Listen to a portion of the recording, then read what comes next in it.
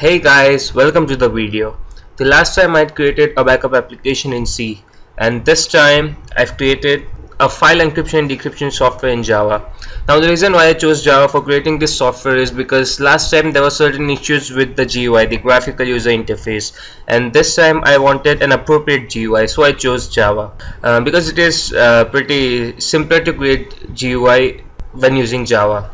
Okay, so let me first download the application. So this is the link. You can download the source code and the application from this link. I'll paste this link beneath the video. This is the executable. I'll open it in another tab and download it. View raw. Okay, save file. There you go. Let me just cut it, Ctrl X, and paste it on the desktop. So here's the application. Okay, this is the mainframe and this is about the software. You can download the application and read about the software. Right now I'll demonstrate this software to you. Okay, so this is the folder. This contains an MP3 file, a PDF file, an image, and this film, The Adventures of Tintin. Okay, this is the film. Fine. And this is the sample. This is the image. This is the PDF file, and this is the music file. And let's say this is the folder, and I don't want anyone else except me to either play this music, and to open this PDF file, and to view this image, and to watch the film.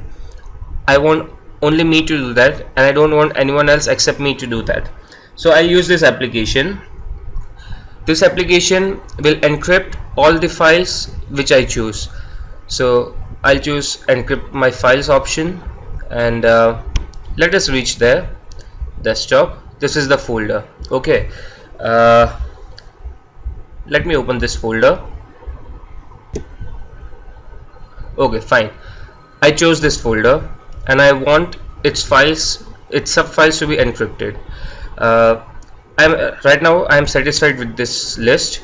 If I wish to include more files, then I would use this option, add more files to the existing. And let's say I want to forget these files and include some new files, then I would choose this option. Right now we'll encrypt all the files in this folder. So encrypt, enter the password. Let us enter a password. The password, let's keep it password, PASSWORD, password, PASSWORD. Okay, and proceed. The image, since it is small in size, it has been encrypted. The PDF also, it has been encrypted. Even the music file. Right now we are in the folder Adventures of Tintin. Even the sample has been encrypted because it is small in size, and right now it is encrypted in the film. Since it is a bit larger in size, it is taking a bit long. So the larger your file size will be, the more time this application will take to encrypt it. Okay, it has completed its encryption, and now let us try opening these files. Okay, this is the music. Let me try opening it with VLC media player. Okay, here it is, VLC media player. VLC is not able to open this this PDF. Let us try to open it with Adobe Acrobat. Even Adobe is not able to open this PDF file.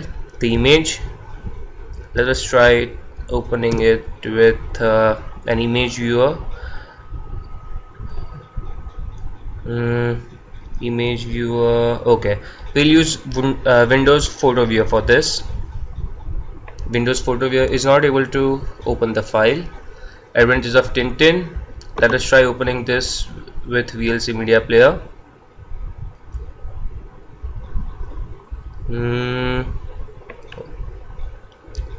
Yeah, VLC media player.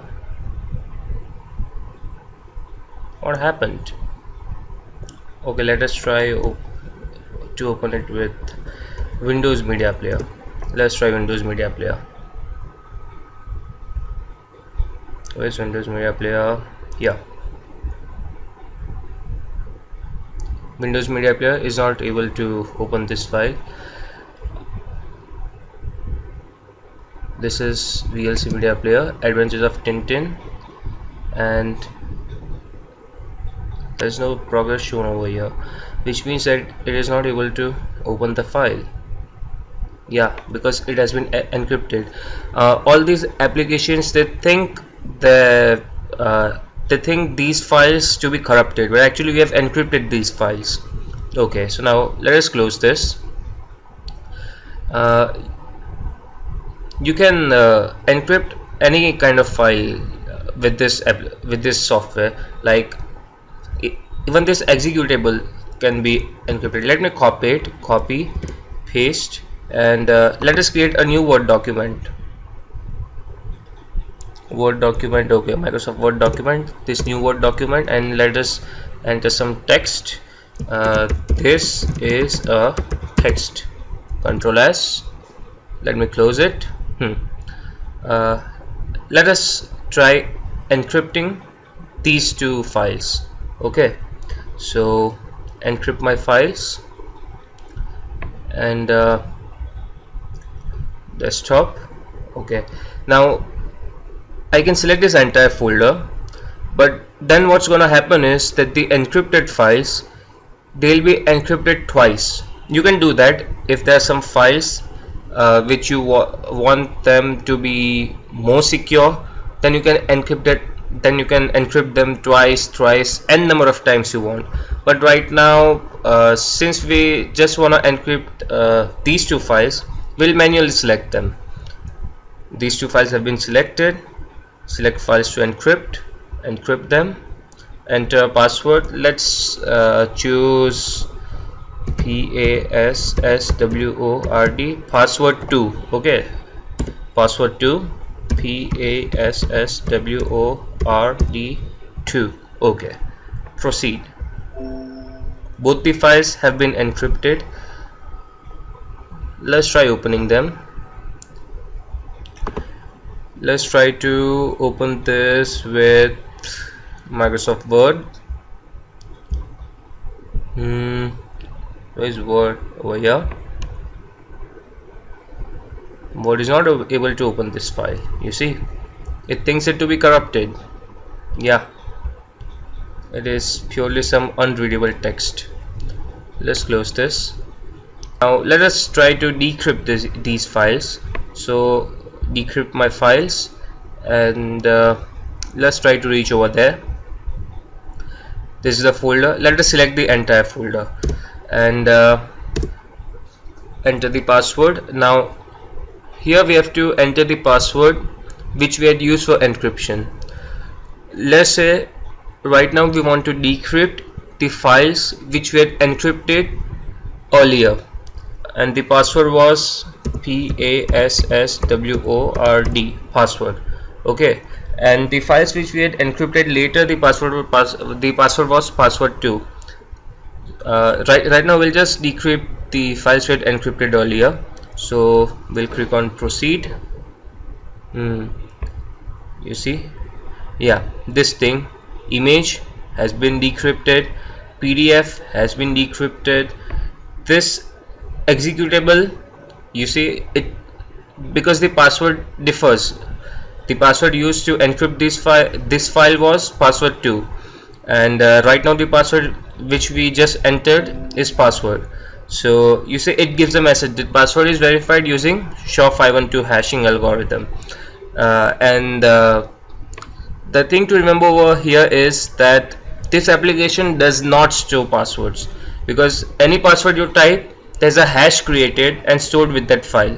It is saved with that file, and the next time when you enter the password for decryption, it compares the hashes of both the passwords. One thing to keep in mind over here is that if you forget the password, then there is no way to recover the file. Okay, I think it is important to mention this point over here. Fine. Even this Word document, the password used was different than the password which we entered right now, and all the other files, they have been decrypted. Fine. Okay, let us try to decrypt those two files as well. Desktop. Okay, first let us open this folder. You see these two files, they're still encrypted.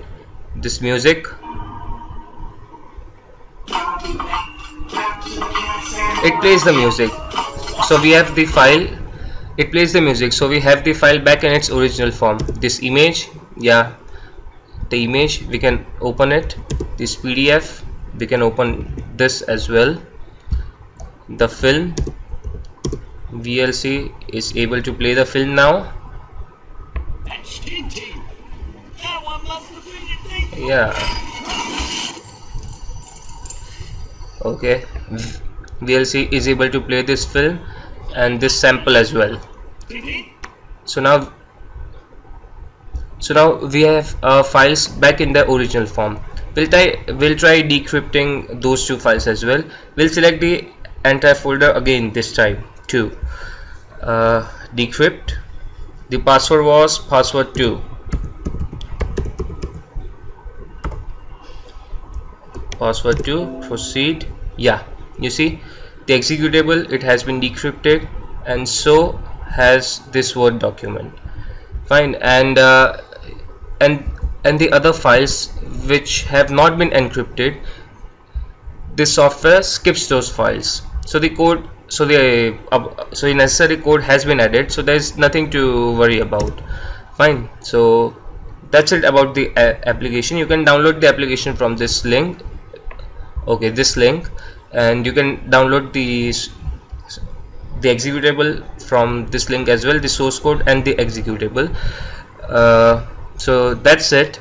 So if you have any suggestions, any queries, you can contact me anytime. This is my email, arlinbatara@ymail.com. So that's it guys. Thank you. Thanks for watching.